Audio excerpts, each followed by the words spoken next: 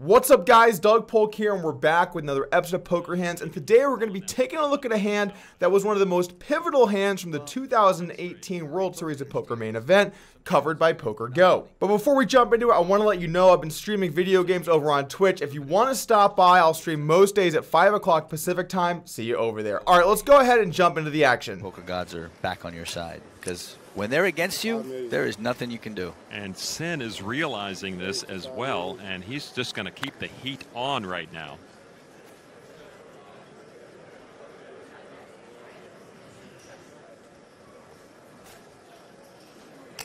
Oh. Just calls with 7-5.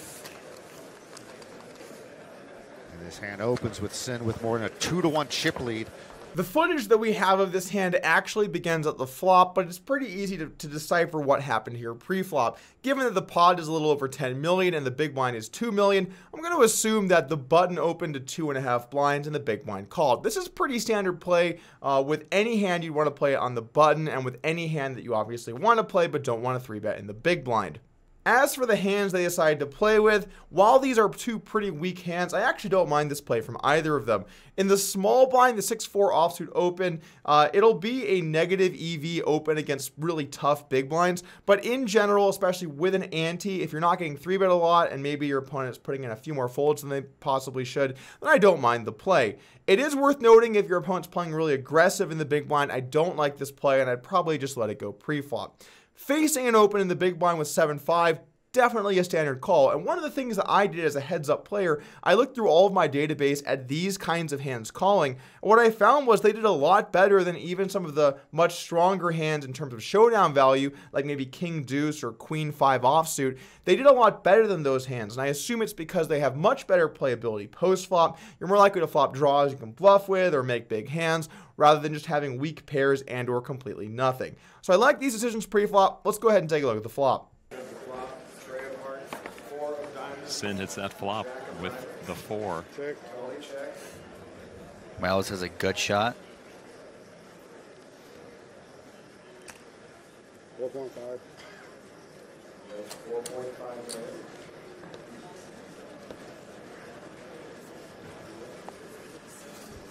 And this is like an MMA match where Cynn has his opponent on the canvas and just will not let him up. No, I mean, when you're the chip leader, you have to just keep hammering away, putting max pressure on your opponent. Wow, not Tony Smiles right now. Cynn decides to get it going here on the flop by betting 4.5 million with his middle pair middle kicker. Now, this is kind of an interesting spot. I think in general, you should lean towards a check here. You have kind of a middling hand. If you do get raised, you're going to be in a really tough situation with your mid pair. This is the kind of hand you want to check back and look to play some turns. Now, it's okay every now and then to bet your middle pair, because if your opponent does have a hand like 2 overcards to the board, or rather to the 4 and the 3 on the board, he's going to have a lot of equity against you. So I don't mind maybe mixing in a bet every now and then, but generally speaking, I prefer a check. I also prefer a check with a middling 4 like this one, where you do have some turns you could easily call a bet on, and probably rivers as well. You can pick up a straight draw on a bunch of different turns, but in general, this hand should be a check. I don't mind once in a while going ahead and betting. Now over to Miles with the 7-5. This is a bit of an interesting spot now too. This is one of those spots where you should probably be mixing in 2 different plays. And I know you guys don't like it, but that's the way that poker works. When you have a gutter like this in this spot, you would generally prefer to raise. Why is that? It's because you can win the hand right now, or you can improve to the nuts and try and get some value in later streets, or you can either give up or even run it. So you have a lot of options when you raise and a lot of different ways to win the pot. However, if Miles decides to raise every time he has a gut shot here, he's going to raise way too much. Think about all the straight draws he could possibly have. Ace deuce, ace 5, 6 deuce suited, 5 deuce suited, certainly an open ender, but still a hand he could raise. 6-5, 7-5, 7-6, some diamond hands, maybe some heart hands. This is way too many bluffs. So even though we would generally prefer to raise 7-5, I would work in a healthy portion of calls. So it's tough to know what someone's overall game plan is because we only get to see one hand. But as long as he's working in a decent amount of check calling, I'm cool with putting in some check raises as well. Miles does decide to check call, and let's take a turn. How about a paired board? Cynn still good. Still good. His opponent did check, call the flop out of position, right? So you might want to give him credit for a jack or a 3 at this point. I might consider checking back the 4, controlling the size of the pot here. Cynn is going to test it. He wants to increase that chip lead, if at all possible. He's got some read that Tony is kind of spinning off in some zone now that is not going to create good poker decisions.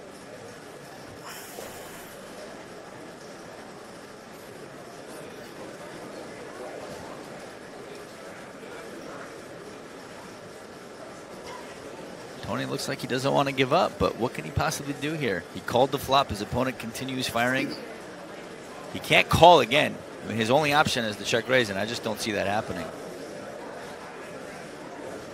If so, he's essentially trying to represent the 3. He did call the flop, so I guess it wouldn't be the worst spot. I just don't think he's going to do it.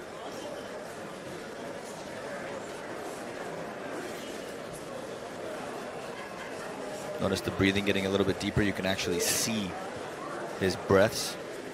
No, his he's chest moving up and down. Definitely struggling.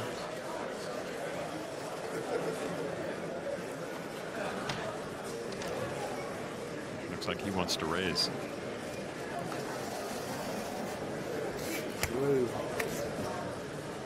And this is one of the potential problems you run into when you bet your 4 on the turn. When you get check raise, it's just such a gross spot.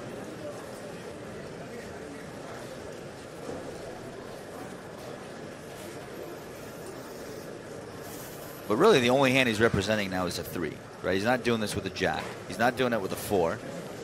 So he's essentially telling Cynn, hey, I have a 3 in my hand. Do you want to continue? Let's go. And that's it. What's that old rock song? No more Mr. Nice Guy? Cynn is a non-believer. Look at this guy. Wow, what a great call. My goodness. Cynn senses an opportunity here. The turn comes an offsuit 3 pairing the board, and this is a spot where Miles can certainly look to develop a lead range. The reason is simple. If he has a 3 in the big blind, he did call pre-flop, well, he's almost always going to want to check call those hands on the flop, other than maybe some occasional hands like ace-3 of diamonds and a few other strong pair plus flush draw type hands. But in general, he's going to look to check call. Also on the button, when Cynn has a 3, he's going to be doing a lot of checking back. So in general, this is a spot where you want to look to either lead a lot of hands for a small size, or maybe lead some bluffs like some straight draws and some trips, and look to check the middle of your range. I don't want to get too far into that because he does decide to check here on the turn. I just want you guys to know that these are certainly options in your playbook that you should be looking to put into your moves when you're in the big blind. Anyway, Miles does check over to Cynn, and now he has to decide what to do. The action's now on Cynn, and he has a crystal clear check. It doesn't get more clear than this. First off, if you do bet with middle pair, what are you planning on doing against aggression? And then what are you hoping to get calls by? Maybe some flush draws or some ace highs? A lot of those hands might just fold there in the turn, or if they do decide to continue, they're going to raise. I don't see much merit to betting here almost at all. This is a turn where your opponent should have a bunch of strong hands, and I don't really see much of a desire to bet here. If you were going to bet a 4, and I probably wouldn't bet a 4, but you'd want to pick a 4 that doesn't block some of the potential bluffs. Like, oh, I don't know, let's say you don't want to bet a 4 with a 5 or a 6 in your hand or a 7 in your hand, because now your opponent's even more likely to have you beat. I do not like this bet. Don't do this at home. And even though it's a very small bet size, this is just a spot to check it back, play some pot control, and decide on the river. After thinking over his options, Miles decides to put in a check raise. Now let's think about the kinds of hands he's representing. He's really saying that he has a 3, maybe a boat that once in a while didn't check raise the flop, but realistically he's saying, hey, I have a 3 and I didn't lead. And this is where it's really important to think back to what I talked about earlier on the turn. If you're going to lead a lot of your 3s, you can't make this move very often. But if you're going to check all your hands, it's fine to do so. Given that he didn't lead with a very weak hand, I think it's safe to say Miles might not be leading anything, in which case this makes this play a lot better. But do we like the bluff with this hand? Obviously, Miles should have some bluffs here. He could certainly have a hand with a 3 in it, but what kinds of hands should Miles be choosing? Well, for starters, I would prefer to not have a hand with a 5, 6, or 7 in it. Why does that matter? It matters because it makes it more likely that Cynn is bluffing. He has a hand like 7-5, 6-5, those types of hands that could be betting here on the turn. When you have a 5, it's a little less likely now that he's bluffing. So some of the best possible bluff candidates here are maybe a hand like ace-deuce. The reason I like that hand a lot is because I think ace-3 is one of the most likely threes to bet the flop. And then additionally, you don't block any of those possible bluff cards your opponent can be using. Yeah, it's possible Cynn has 6-deuce suited or ace-deuce himself, but those hands are a little less likely compared to all of the different 6-5, 7-5s and 7-6s here on the turn. So I know it's a small thing, but once you're representing very specific hands, I'd prefer to see some of those other holdings. It's also worth noting, I'd probably prefer not to have a diamond because I want to make sure my opponent is more likely to have some kind of draw themselves. So overall, I think with this hand in Miles' shoes, I would probably just fold. If once in a blue moon you want to make a move and get in the mix with this hand, I don't hate that. Obviously, I think that's an okay play. And in general, leaning towards being a bit more aggressive is, in my opinion, better than being a bit too passive. But I just don't think that this hand is the best candidate that he can choose. He blocks 2 of the major straight draws. Both of his cards block major straight draws, also blocks the flush draw. I just don't think this is the best possible candidate that he has to raise. Anyway, Miles disagrees, and maybe he thinks Cynn's just betting something a little too thin or betting with a little too much air, and he does decide to check raise it up. Action back over to Cynn. This is why you check the turn.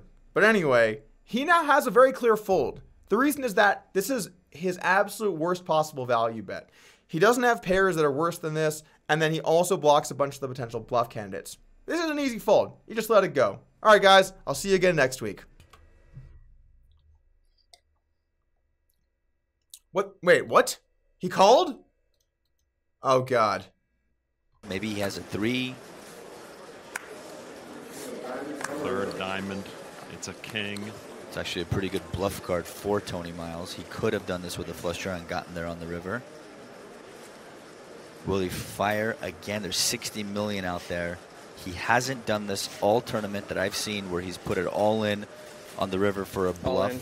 Yeah. Oh my gosh, and he does it. He does it. He does it. Now, with the shove, John Cynn with an amazing opportunity. But how could he call this here? It's a very difficult call. That's an extremely difficult card on the river to call with. I can't imagine he's able to sniff this out. He might be able to sniff it out, but does he actually have what it takes to make the call? This would be one of the greatest calls I've ever seen. And it would give John Cynn this title. Imagine being Tony Miles right now, sitting there while your opponent is thinking about it, and you have 7 high. And you wondered a little bit about Tony Miles' chops. He had the guts on the turn with that big raise and got called, and then to shove here. Well, if you make that play on the turn, you have to go for it on the river, right? You can't just give it up. There's just too much out there. Go for it without shoving everything. That's just remarkable. He's really trying to sell it. I mean, what an amazingly courageous bet by Tony Miles. Whether it works or not, you have to give him so much credit. I mean, Norman Chad, you could never, ever pull this off in a million years. You just don't have what it takes. Not in 2 million years. I'm stunned that he could make that move. And I'll be even more stunned if John Cynn could sniff it out, make the call, and win this main event title. It's on his plate right now in front of him for John Cynn. Yeah, sounds easy. Make the call, become a world champion. Why did I not just check the turn?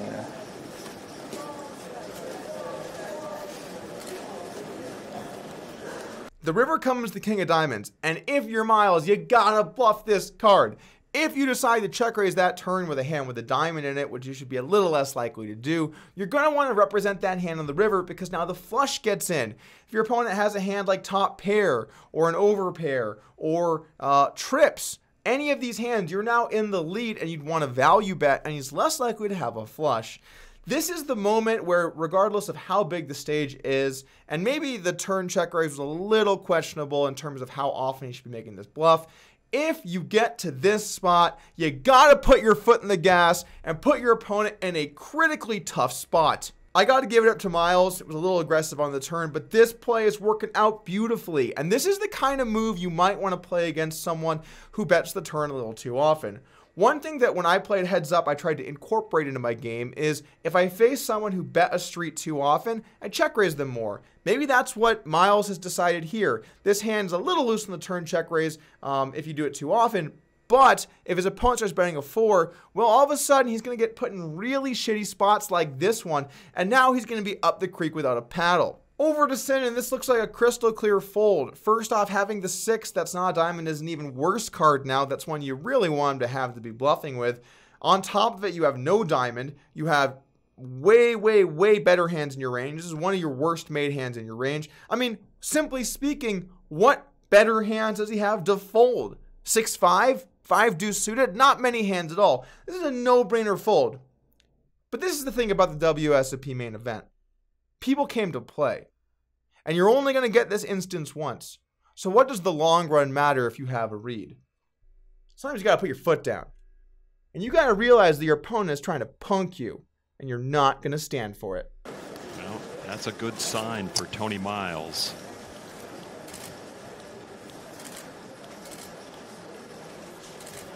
Can Johnson make the call of a lifetime? He can't. He just can't.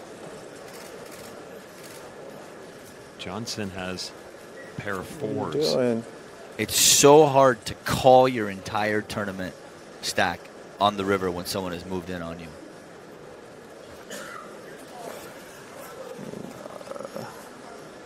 Look at the composure on Tony Miles. What a beast.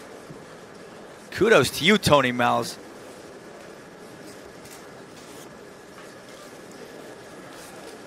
All right, I think if you're sick enough to pull this bluff off, I think I just have to let you have it. I don't have a very good hand at all. I'm just confused.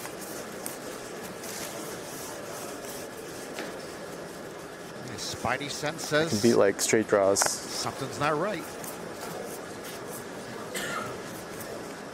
Well, the question is, even if he makes his flush, is he really going to shove so much on a paired board, right? So that's going through Cynn's mind. Off the hand, yeah. I mean, you have to be slightly nervous about the paired board on them. His radar is working. I'm about to call the clock on myself. I mean, I don't think I'm calling.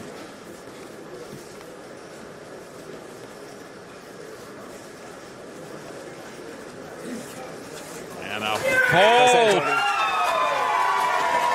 Tony Miles, bluff, gets through. He's back in it. What a bluff shove. What a moment for Tony Miles. All right, well, the guy still won the main. Who's to judge? Just want to let you guys know I will be streaming some Bankroll Challenge over on Twitch. I'll put a link in the description below, and I'll see you there.